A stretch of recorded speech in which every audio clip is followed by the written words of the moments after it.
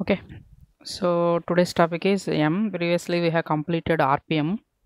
RPM is Red Hat Package Manager. There are some drawbacks with RPM. What are those drawbacks are? First thing is, if you want to install a package, you need to install it locally. Locally means where your software package is there. There you need to go.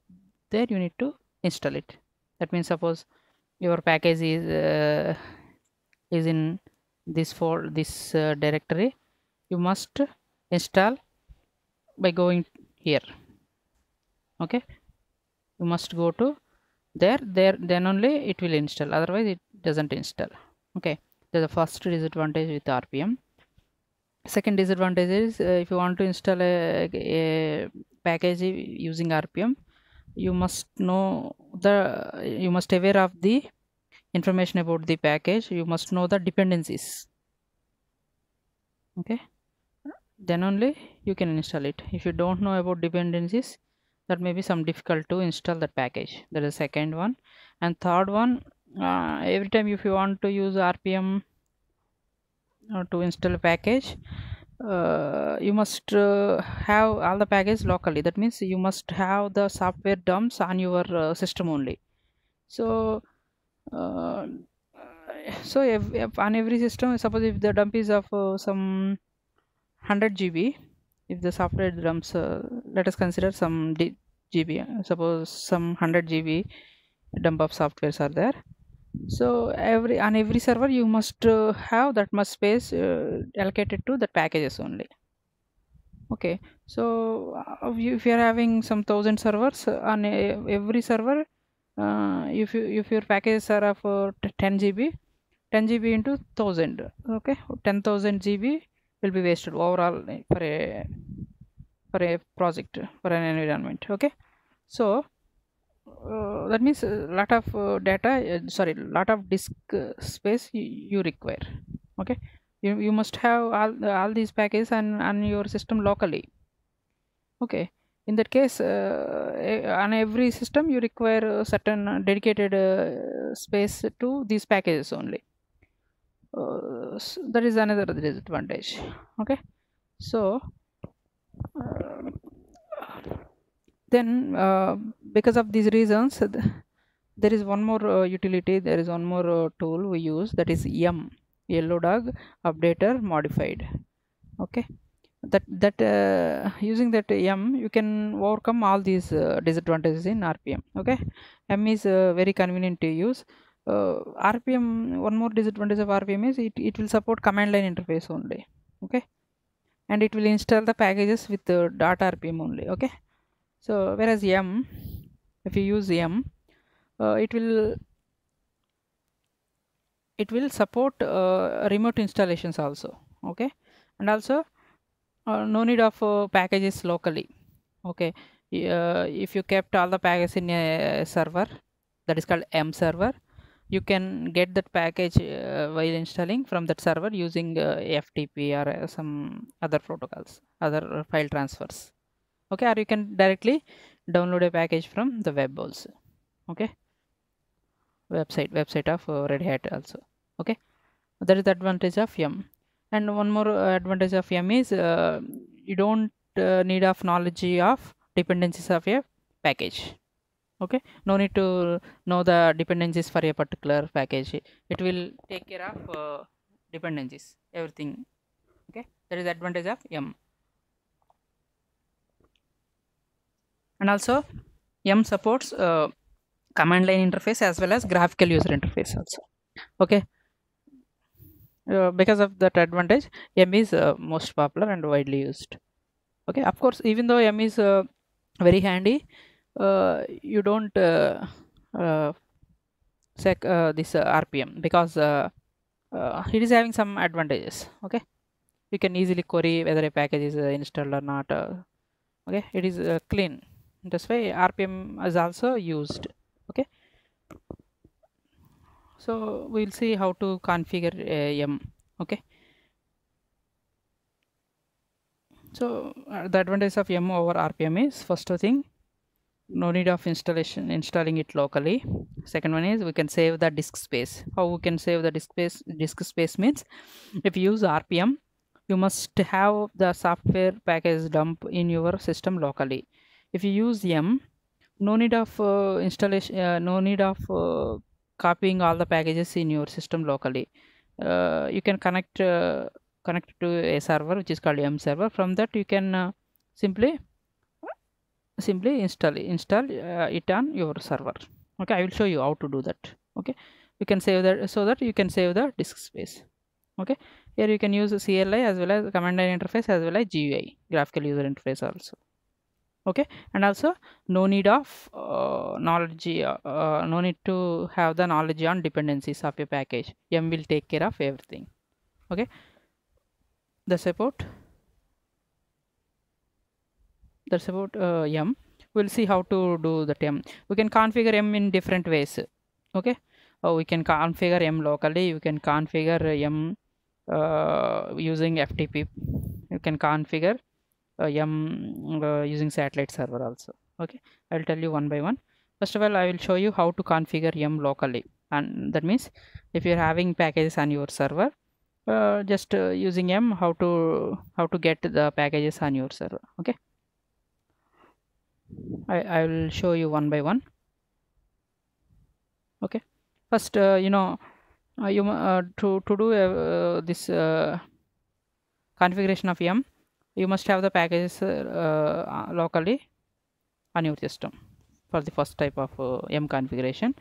Before going to that, first the configuration file for yum is yum is where it will means cd/etc. sorry, your configuration file for yum is /etc yum.conf. This is the configuration file. You can change the settings, that is configuration of your yum in this file only. We'll see that later. Okay, so to configure yum, you must have a file called repo file, .repo file. There you can give the information about the where we are having packages, everything about. So for that, go to /etc yum.repos.d. Here in this directory you are having all your repo files. You will understand what is a repo file is. Okay, these are some of the repo files that came with system this OS installation. By default those are there. Okay, now to configure yum, what you need to do is you must create a repo file. So how to create a repo file is simple. By using vi command, create a repo file in this directory. Which directory is /etc yum.repos.d. In this directory create a repo file. So I'm creating a repo file, a .repo file. So I'm giving some name to this repo file, some basic installations. That's why I'm giving it as basic.repo. Whatever here it is the name of the repo file. Okay, whatever you want to give here, give the file name, and but the extension must be .repo. Clear? Okay, so if you do that, you will get a empty file like this. Okay, before creating this file, just I will show you already existing files. There then only you will understand something. Okay, suppose open this file, package kit.media, this one, or RHEL source.repo file. I'm opening this file using RHEL using cat. Okay, look here like this. Of course there are multiple entries, so only observe this one, no need of this one.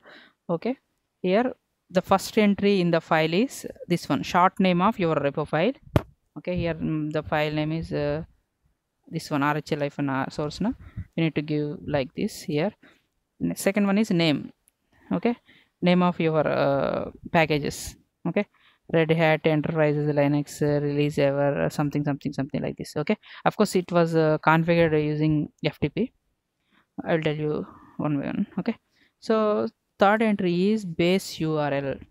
So here you need to give the location of packages where you want to get the packages.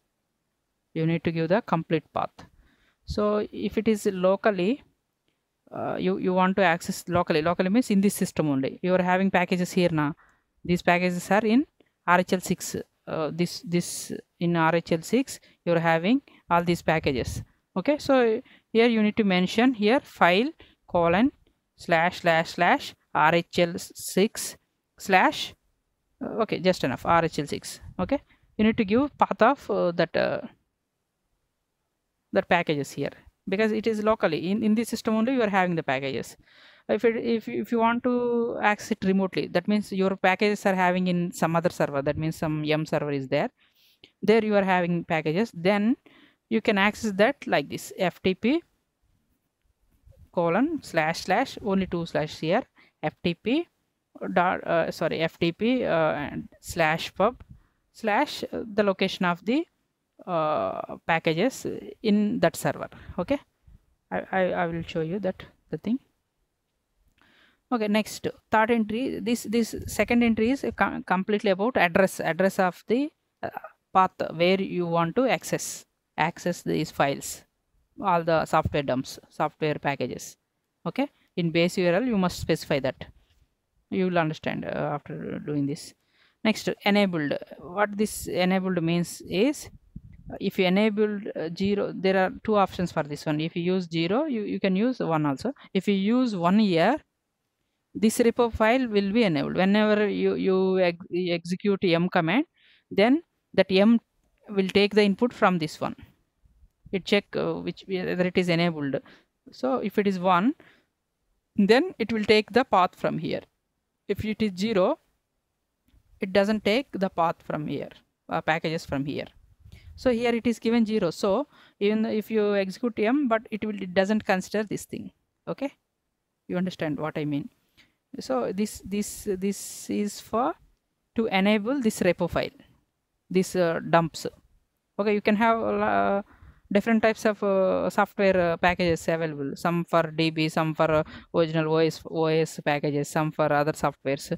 So for everything you can create every different repo files.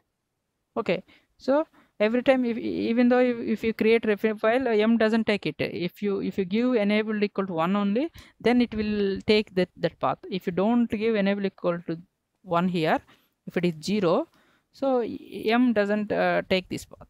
Okay, yum doesn't go with the path here. Okay, next, gpg check 1 means it will check the signature of the packages, whether it is RHEL Red Hat, Red Hat website is RHN network.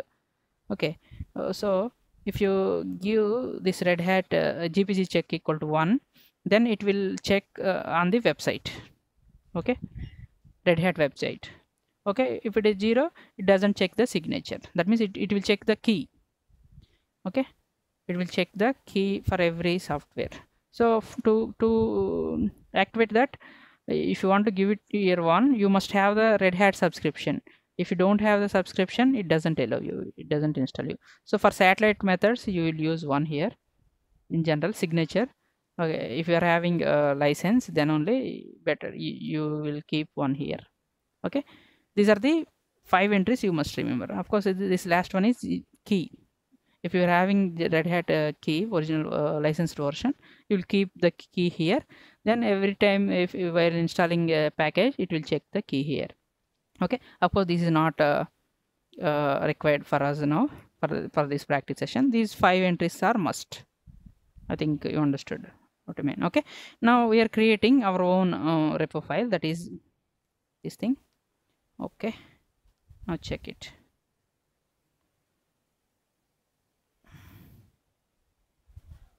First entry is you must give that in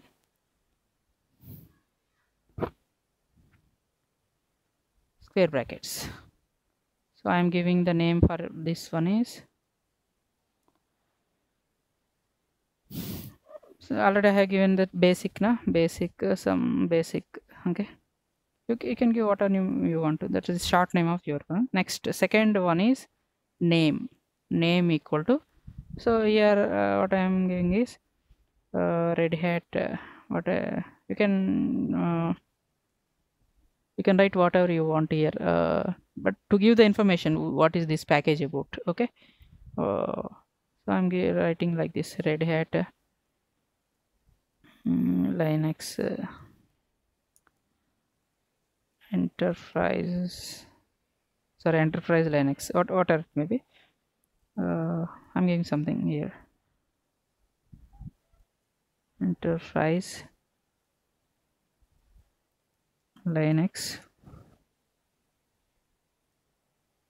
version 6, something you can write like that. Okay, 6 or 6.5. Okay, next, this is important: base url is equal to where I kept my packages. I kept my packages in a folder, in a directory /RHEL6. so for that, how you need to give here it is, I am having my softwares locally, so for that you need to give the entries like this: file, okay, you must remember this one: file colon /// 3 times slash. Okay, file colon /// and it is in /RHEL6. Okay, so that's it. This is the address. I'm doing it locally now, that's why I'm giving it like, suppose if I use ftp, by default the ftp folder is where ftp pub. There you will give, instead of file, you need to give it here like ftp colon 2 slashes where /ftp pub. And if you're having one more directory in that pub like RHEL6, you need to give that thing. Okay, just this is info. All the packages are in RHEL6. Yesterday we have done that. All the packages from CD DVD are copied to this one, this RHEL6 folder. Okay, that's the third entry. Next, fourth entry is enabled. So here I am enabling this package, so I am giving 1. This repo file, I am enabling this repo file, that's why I'm giving 1. gpg check, so I'm giving it 0 because I don't have license key. Okay, these 5 entries are must. Okay, once again, first one is short name of your repo file, second one is name of that packages you are using. Here I am using every OS packages now, that's why I have given like this. Base URL, this is the address of your packages where you are having the all the packages in which directory. I am having all the packages locally means in my system only, in this system where I am working. Okay, so it is in /RHEL6. okay, so for that I need to give like this syntax: file base url equal to file colon ///RHEL6, enabled equal to 1 because I want to enable this repo file. Enabled equal to 1, gpg check equal to 0. I don't have any signature, any license key, that's why I'm giving 0. Okay, now you need to save it. Escape, shift colon wq, I'm sorry, shift colon wq. Now it was saved. Okay, after that we have configured a repo file for yum. Okay, now after doing that you must clean the cache of your yum cache. For that you need to execute a command yum clean all.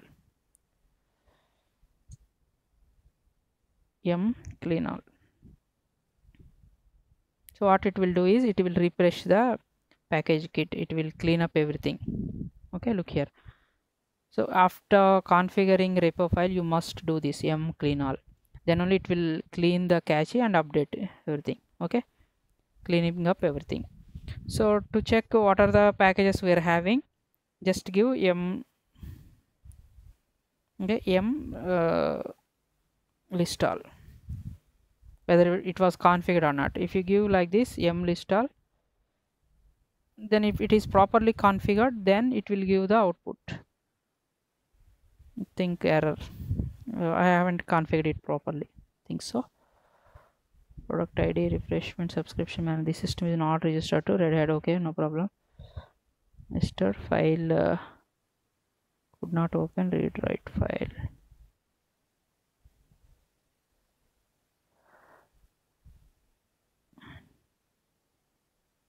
My system structure.